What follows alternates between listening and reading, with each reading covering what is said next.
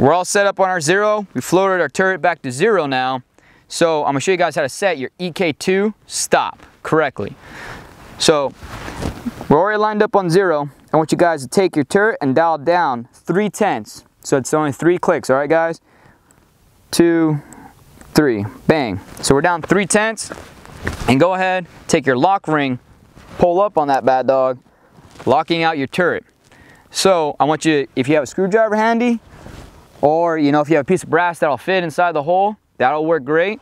I want you to go ahead and take your screwdriver, put it in the desired slot here, and I want you to turn it clockwise until it goes firm. We don't need to crank the snot out of it. We just want it to go firm, and then our EK2 stop will be set.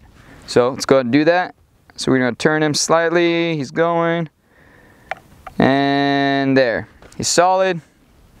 I don't need to crank it anymore. That's it. So we're gonna go ahead and unlock our turret, and we're still in 3/10 down. So to test it, make sure our EK2 stop is set correctly.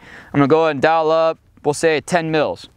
And we'll come back down afterwards to make sure that our desired EK2 stop is set where we want. So we're gonna dial down now, and should stop 3/10 below zero. Bam, just like that guys. Our EK2 stop is set.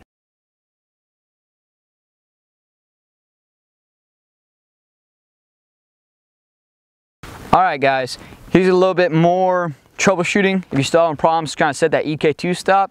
So you'll see in our instruction manual, we're trying to show you how to fine tune your EK2 stop. So if you're having problems with it, I want you to take your screwdriver or your supplied brass, and what you're going to do is to increase it farther away from zero.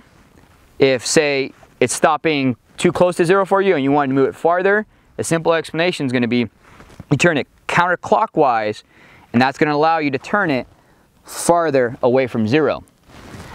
Now vice versa, if we wanted to move our stop closer to zero, all we have to do is turn our stop clockwise. Again, hitting that wall of where we want it to be at. So that's as easy as I can explain it guys. Turning it clockwise is going to move it closer towards that zero. Moving it counterclockwise is going to allow you to move it farther away from that zero.